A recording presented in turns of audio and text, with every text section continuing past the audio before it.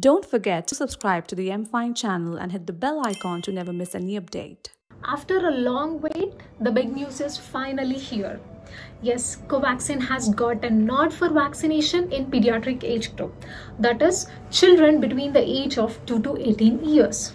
Hello, I'm Dr. Srilekha, consultant physician on MFine, and today I'll share with you all the details you must know about Covaxin for children. We have seen the dreadful pandemic affecting millions of individuals, and the variants just made it worse. The only ray of hope was vaccination. And in India, it started in the first quarter of this year.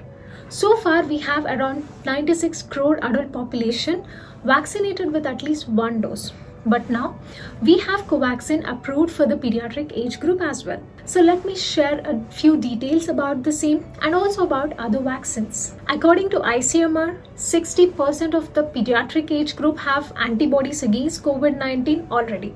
And most of these infections went unnoticed. Then why is it important to vaccinate children against COVID-19? The reason being, COVID-19 causes complications like multi-system inflammatory syndrome in children, and like adults, long COVID sequel can happen in children with symptoms lingering up to 6 months. With majority of the adult population getting vaccinated, now the burden of infection can shift to children, and delaying vaccination can make children reservoirs and more prone to variants. Covaxin in children trials started roughly in the second quarter of this year.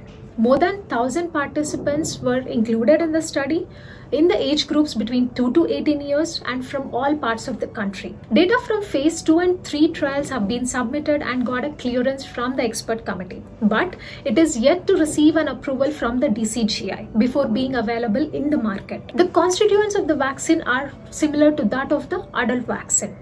There are 2 doses given 28 days apart. There were no major side effects reported during the study, and pain at the inoculation site was the most common side effect experienced by the participants during the study. Coming to other vaccines, we have Zydus vaccine, which got emergency approval last month in India, and Novavax from Serum Institute of India, and Biological E's Corbevax, which are running trials for children in the age group between 7 to 11 years and 5 to 18 years respectively.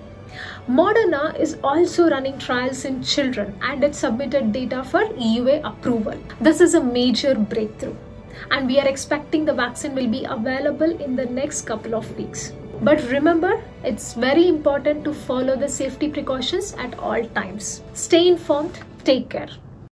Don't forget to like and share this video.